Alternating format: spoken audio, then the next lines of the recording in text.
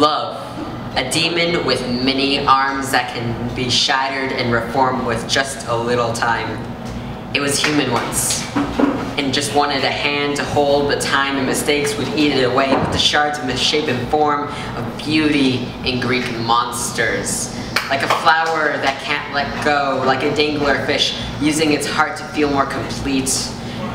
And when it does, it has one in a few different realities that could end up not temporarily deadly. Getting crushed by the crush, smother them, fall for them, and bounce off like a backhanded bug.